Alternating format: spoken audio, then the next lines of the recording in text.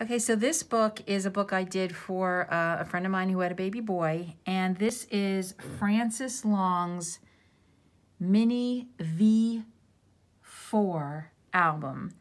I did it in Authentique Swaddle collection, and if you're going to do this book, the Authentique pad comes with 24 sheets of paper. That's what I used, had plenty. And then it comes, I think it's 16 sheets with, I don't know, a cut-apart sheet or something. I think you could do this book with either one, just one collection. So anyway, this is the front. This is the first time I ever used die cuts or dies to cut out paper flowers that I had. So that's the front. This is just cut apart, put this on chipboard, and the rest is just plain. So when you open it up,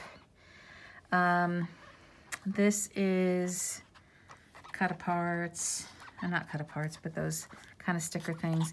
And this comes out, and that's a little photo mat. I think I counted just what I have in here. You could hold like 40 pictures, so that's good. So this cut apart, I put little bling in it for the first time. Use these little sort of cabochons. These were some cut aparts. This announces the baby. Caitlin can fill that in with her own handwriting. This is one of those cut aparts. Here's a little photo mat. Uh-oh. And here's a little tag. And this is a belly band, but this is the poem that I printed on vellum, and it's Kale Gibran's poem on children. And Caitlin, the woman who's getting this album, is really big on quotes, so I wanted to put that in there.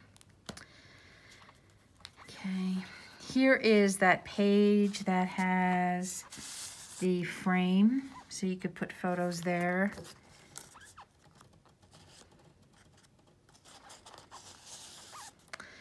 And then I just fussy cut that out. It's a little, one of those little stickers. And then I had this, this is a Tim Holtz frame that I had in my stash that I just put some of the design paper in. And this is a little photo mat. This is just a photo mat. I didn't put a magnet here because I want Caitlin to be able to know that that opens up. And over here in this belly band, I did a little booklet, trifold.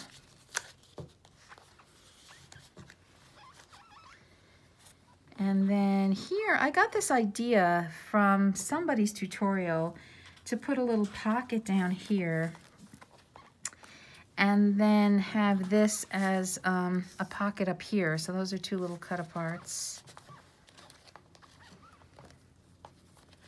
I'll just quickly tie this back up.